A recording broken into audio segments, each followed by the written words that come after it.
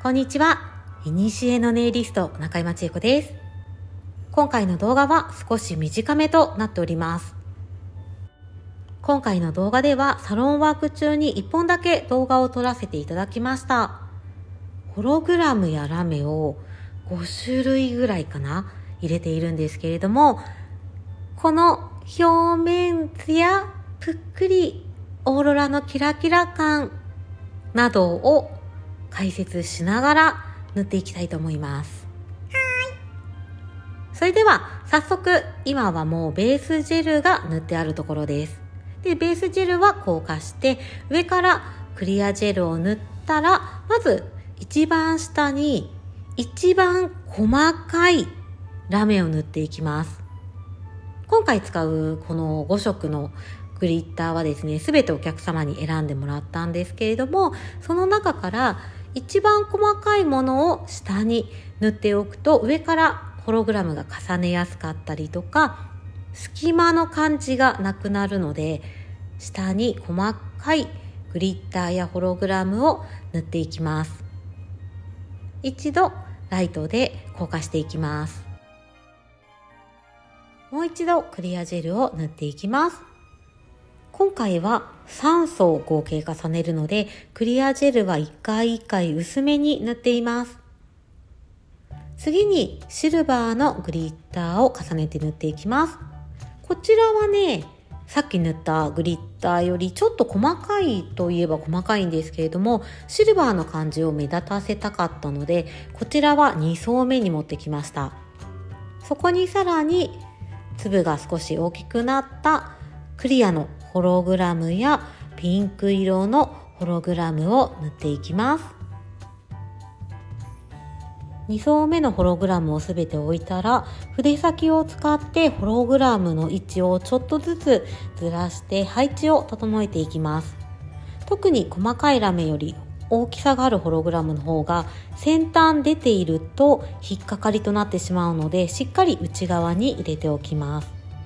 そしてもう一度最後クリアジェルを塗ったら、大きめのホログラムを置いていきます。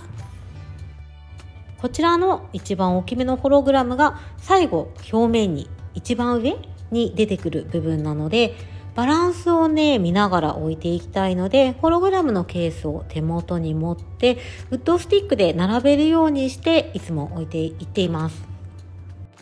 もちろん先ほどのラメや小さめのホログラムと一緒で筆で塗っていくことも可能なんですけれども、大きめのホログラムはね結構適当にベッて塗ってしまうとデコボコがすごいできちゃったりとか、カーブのところに爪に沿わないでついちゃってピンって出てしまって、トップジェルで埋め込めなくなってしまったりするので、一個一個丁寧に位置を見ながら置いています。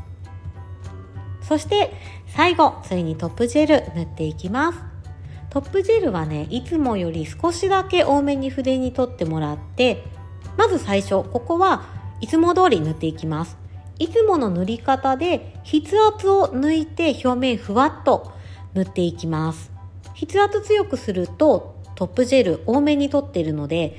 デコボコ波打っちゃうので筆圧は弱くします。で、先端もグリッターやホログラムが飛び出ないようにしっかりコーティングしていきます。そしてさらに硬化しないままトップジェルを追加していきます。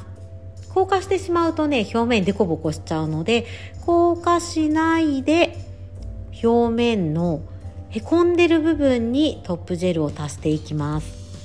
で、ホログラムどこか出てる部分があると、そこからトップジェルだけ剥がれちゃうっていうことが後日起きてしまうので、しっかりと全部埋め込んでいきます。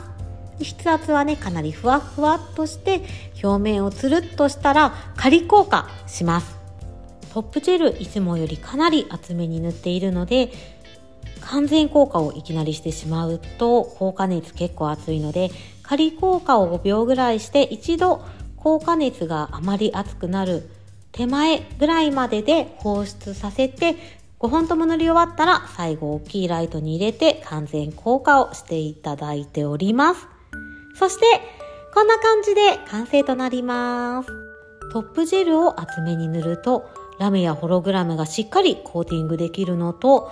このクリアの厚みの中でオーロラが光の反射でキラキラ光るので、薄めに塗るよりもより反射して綺麗に見えます。